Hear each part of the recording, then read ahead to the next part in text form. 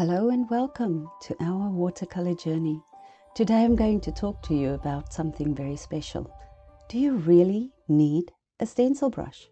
Well, let's have a look. Today I'm going to talk to you about the brushes that we use.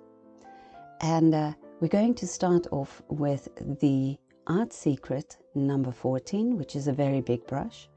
Then we have the Wahong W2, and we have a Rubens number 1 and a Rubens 0 and a no-name brand Chinese brush. So there we are. These are the ones that we use in general. Art Secret, Wahong, Rubens. Okay, so we're starting off with the Art Secret number 14. This is a rather big brush, a little bit cumbersome, I would say, but it does its job.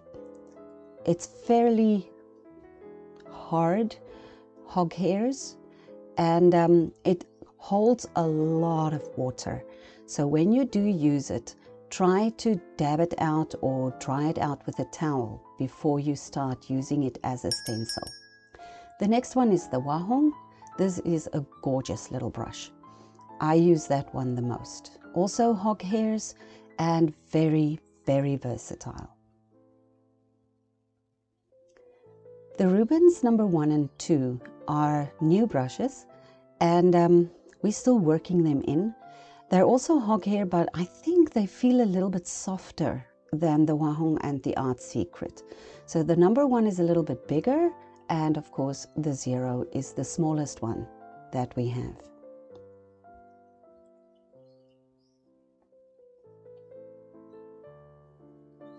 The Chinese brush used to be a long calligraphy type brush, but it kept losing its hair, so I cut it off. And now I'm using it for foliage and grasses and so on. I squish the hairs flat between my fingers, and then I use that to make the grasses. So let me show you what you can do. I'm going to start off with the big one and show you what basic things you can do with it. This is really very basic. So first I'm just dabbing a few dots of yellow, and then I dip the brush into the green, sap green there, and I'm going to just kind of create some textures.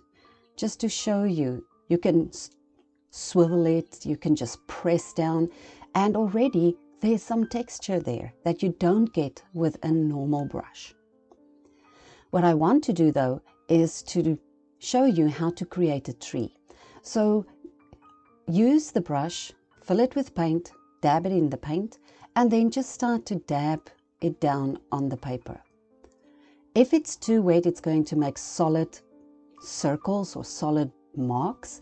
But if you let it dry a little bit, if you dry it out a wee bit and you use the sides, you can really make some beautiful foliage for your trees, which looks a whole lot more natural than when using a normal brush. So I've used sap green and shadow green here on the sides of the brush there, and then just dab it down very, very lightly.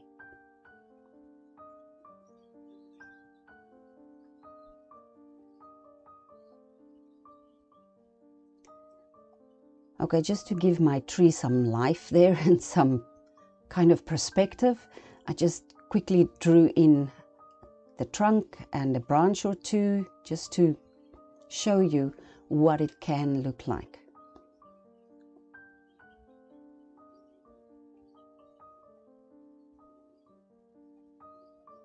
Quick and easy tree.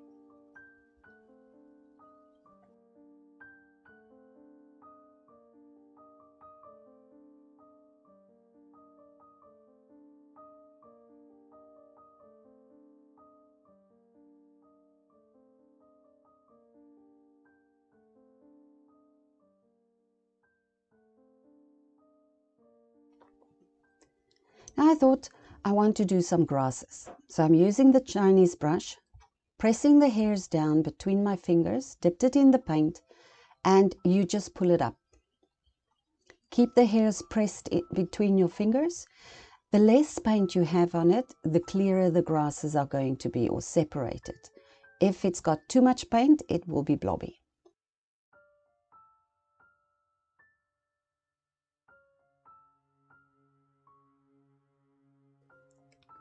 To create the illusion of sun shining through your tree, you can use the bokeh effect and very lightly make your circles in your tree, in the foliage. Do not press too hard because you will damage the paper. So very lightly, draw the little circles, dab out the excess water.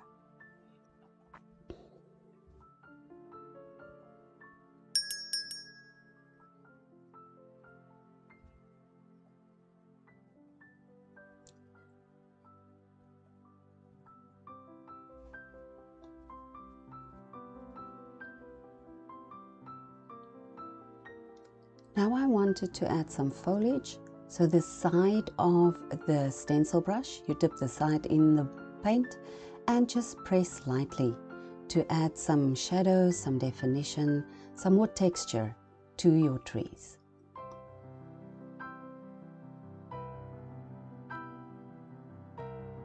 You can also do the same thing with the grasses. Again, use the side, just pull it up.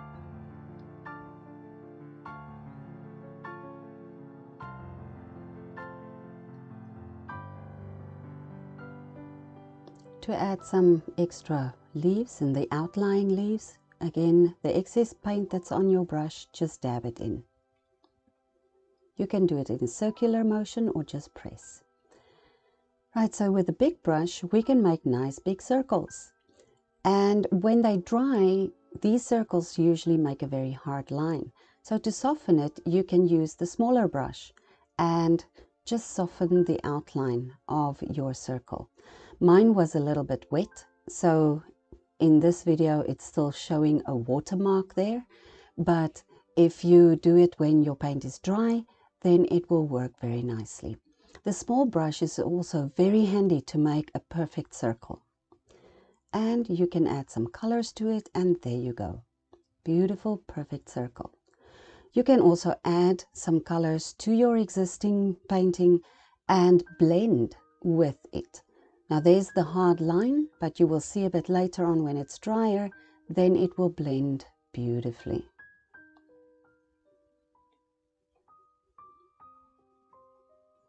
And that is also something that you can't really do with a normal brush.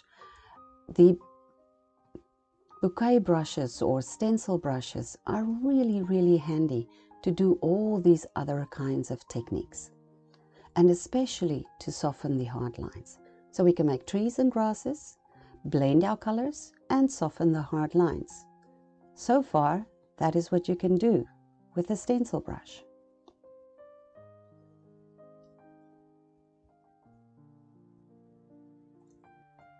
Okay, so the painting has dried a little bit. So now I'm going to do the bokeh thing. So with a dry brush, it can be damp but not wet. You can start making your circles. Dab out the excess water, and again, do not press too hard. You don't need to lift the fibers. So use your brush in a circular motion and lift the paint.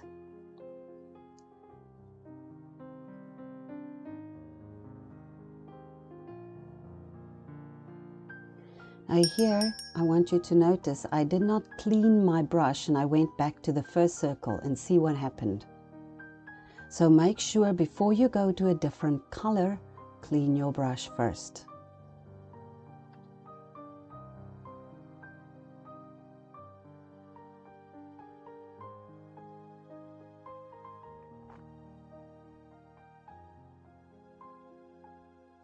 Last few dabs on the tree. Now that the rest of it is drier, if you keep on putting it on while it's still wet, it's going to just blend into each other.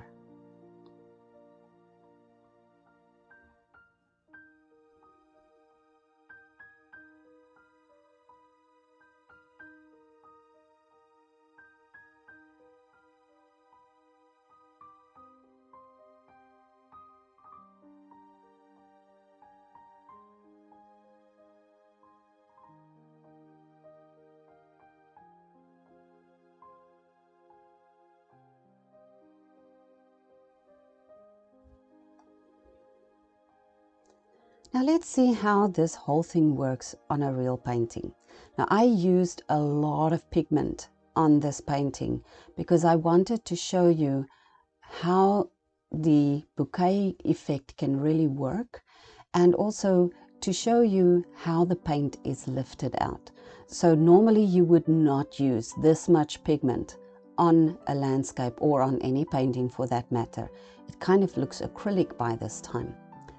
But the point was to show you how to use your stencil brush.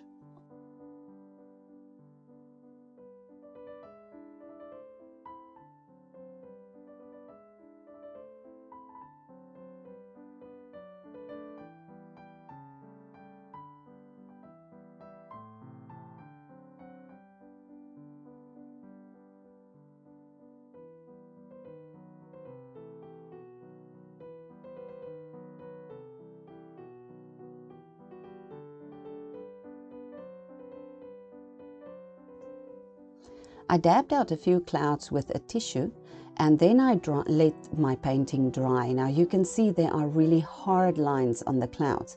So what to do about it? Easy, you stencil it out. So in this case, I just started with the first cloud and I started stenciling out or brushing out the hard lines on the little clouds that I made. I'm not going to take out all the hard lines. I want to demonstrate the bouquet effect, and you will see how it works as we go. So gently move in circular motions, dab out the excess water. In this case, all around the clouds, just to lift out some of the paint. Now I used cobalt and phthalo blue, so it's a little bit staining, and I couldn't get the really white clouds that I wanted.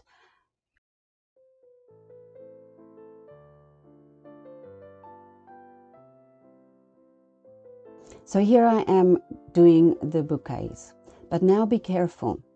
If you go from one color to another, make sure that you clean your brush, because you will transfer the colors if you don't, and it can cause quite a mess.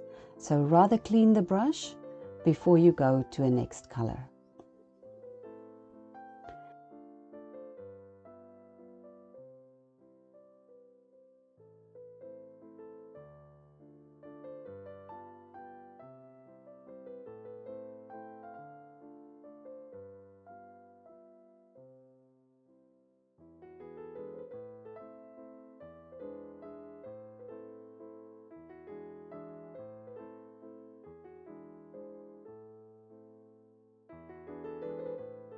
Then I added some trees just to complete the landscape and to showcase the bouquet effect a little bit more.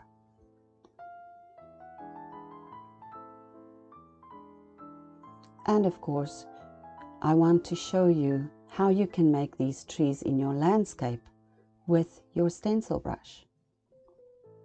So basic branches, basic texture of the landscape, and then we are going to start to put in the leaves of the trees.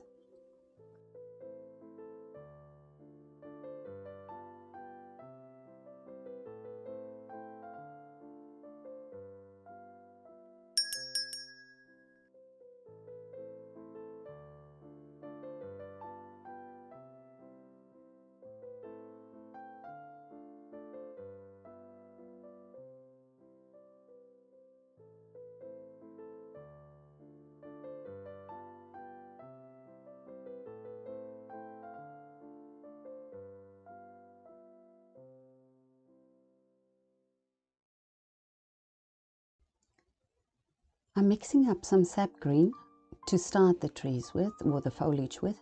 You always start with your lightest color. So the sap green is my first color, and just dab it in with a damp stencil brush. Not wet, just damp. You can use the flat side or the sides of the brush.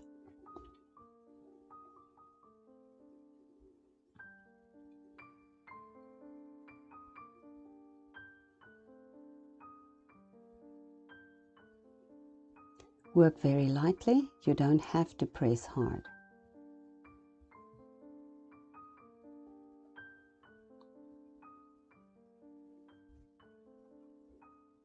Then I'm using the shadow green, mixing up some shadow green there so that I can add the shadows. Shadow green or perylene green. You can also add some Payne's grey to the sap green to make a darker shade. Again with the sides of the stencil brush, just dabbing lightly to make the foliage.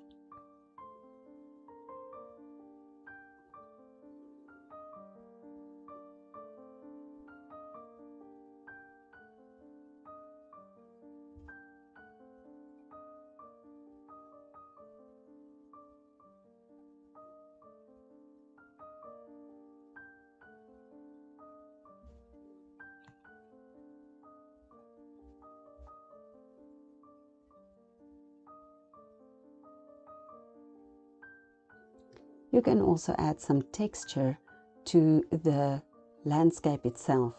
Grasses, pull out the grasses from the bottom of your page or from the baseline and use the side of the stencil brush. Pull up very lightly and you will get nice loose grasses. Different shades again, sap green, perylene green. You can even use some brown, burnt sienna, any of those. Little lines underneath the grasses just to anchor them.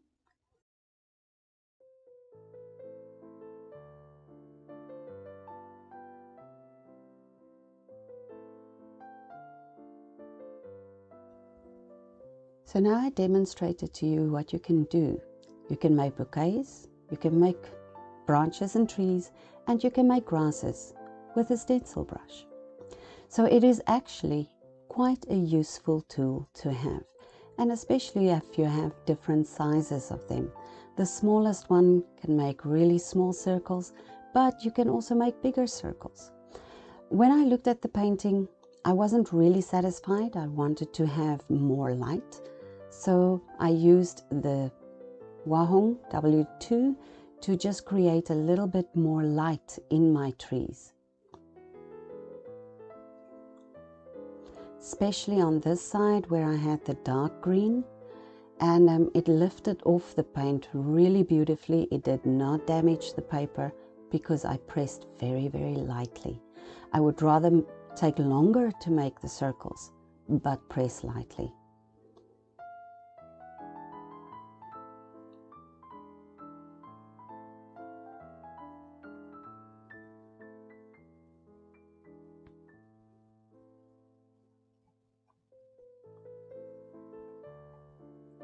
Your circles can touch or overlap. You can make them any way you want to, and you can make them different sizes. So use your stencil brush with confidence. And there's our final result from the large brush and the small brush. Thank you so much for joining our watercolor journey. See you soon.